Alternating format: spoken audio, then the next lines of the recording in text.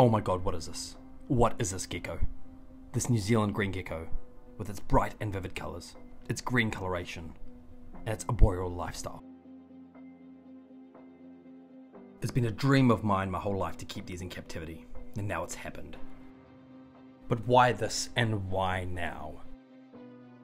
Well, I'll tell you why. It's because it's endemic to New Zealand. It lives at the bottom of the world. It's a protected species. It's a vocal communicator. It lives for a long time. It's diurnal. It gives birth to live young. It's arboreal, and it eats insects and nectar.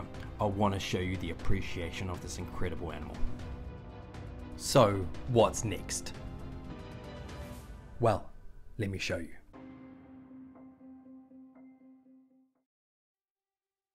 It's slow.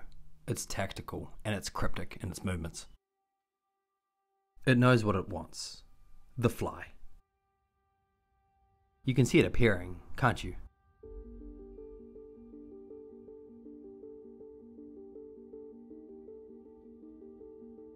It took forever, but it's how slowly he has to move. Breath by breath, limb by limb, he gets closer every second. He has way more patience than I do, but it goes to show that if you want something, you'll work hard for it. The fly makes a critical error. It actually jumps closer to the gecko. They're not always successful, they're learning. You see, these two are juvenile New Zealand green geckos, and they're still learning how to hunt. They're not going to leave today without nothing. They're still going to get some enrichment. I place it strategically around the enclosure so that they can search for it and they can find it. They know me, I know them, and they know when they're going to get honey. You see, these geckos consume nectar in the wild, and I'm doing my best to replicate its natural behaviour as much as I can. Even my nocturnal geckos will come out during the day for a treat. The moral of the story is, the gecko will get the fly, don't worry.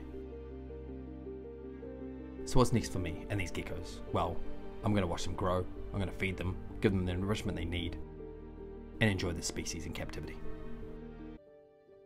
I'm Max. This is a New Zealand green gecko, and I hope this has inspired you, or at least shown you how incredible these animals truly are.